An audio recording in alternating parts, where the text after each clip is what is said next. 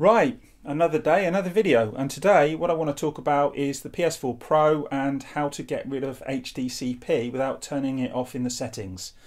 And anyone watching my videos knows that I did a video before talking about how to do this with the Xbox One S, and it's exactly the same procedure basically.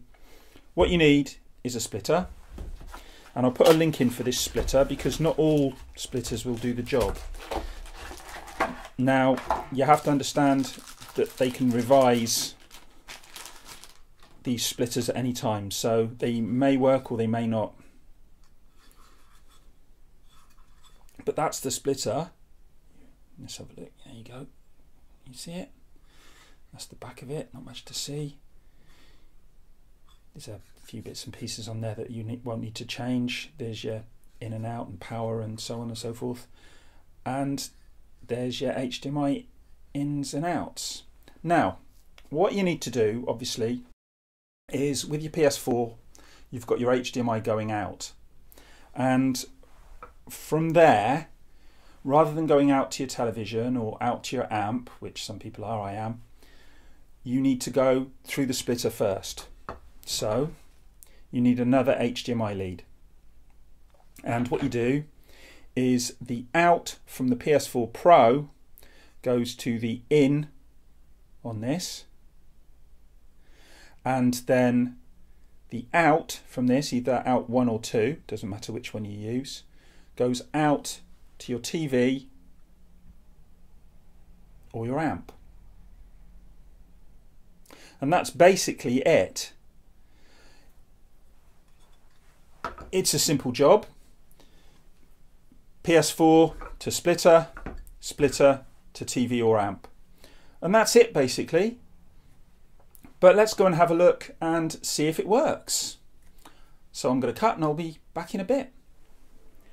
Right, we're back. First thing I have to say is apologies for the picture. Basically that's because at the moment I can't use my capture device because I'm trying to show you the output in 4K, and my capture device will set the system back to outputting 1080p. I'm going to have a look at my normal television in a moment, and I'll do that with the capture device. But for the time being, I'm using my camcorder so that I can show you that the output is working perfectly with my projector. So, first thing we'll want to have a look at is see our settings. And go into settings and then go down to sound and screen and video output settings and video output information. And if you look on there, it's 3840 by 2160. So that's fine. But if you go out of here now, at the moment, I've still got HDCP turned off. So if I go into Netflix, there you go, we'll get an error. So how do you get around that? Well, obviously, we want to turn HDCP back on, and the way you do that is obviously go into System, at the bottom of Settings, should be down here somewhere, there you go, System, and if you look at that, HDCP is turned off. We want to turn it back on, and OK that, and wait until the PlayStation 4 catches itself up, and there you go. So now if we go out of there and we try Netflix now,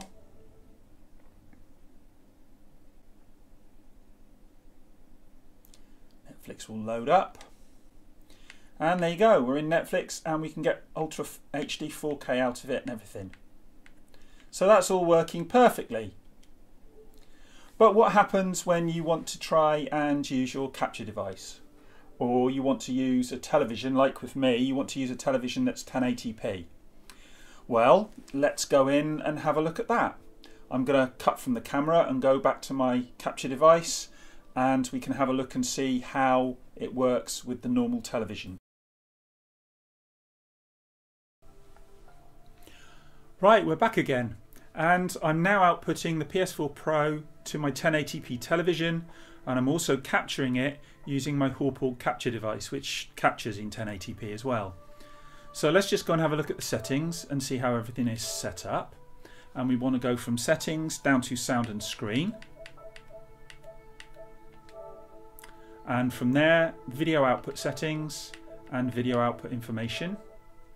And if you look on there, it's outputting at 1920 by 1080, and if you look at HDCP it says 2.2, which is interesting because my television doesn't take HDCP 2.2 and I should be getting an HDCP 2.2 error, but as you can see I'm not. But if we go back out of here, let's just go and check and make sure that HDCP is actually turned on. It should be because it's showing there. So if you go into System and then Enable HDCP, and as you can see that is turned on. So the next thing we want to do is we want to go in and we want to see if things like Netflix will actually work for us. And it's all gone in perfectly well. So there you go. Everything's working perfectly well. And there's no problems there.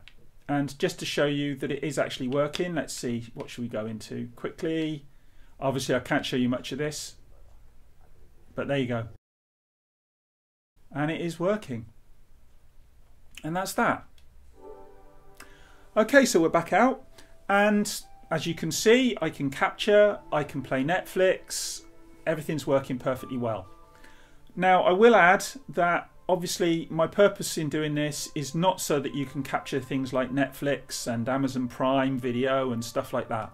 The whole purpose of doing this is to show that you can set it up so that your PS4 will work as normal and you can still capture game footage, and you can also use your PS4 with a 1080p television and then switch it between 1080p and 4K without having to mess around with settings. And all you need to do is put a splitter in between. A splitter that will do HDCP 2.2. So if you're interested in doing that, or you've got a TV that is not HDCP 2.2 capable and you want to be setting up so it works properly, this might be a solution for you. Hopefully that's been some use to you guys. I'm going to go and get myself a cup of tea now, and I will speak to you in the next one. Bye.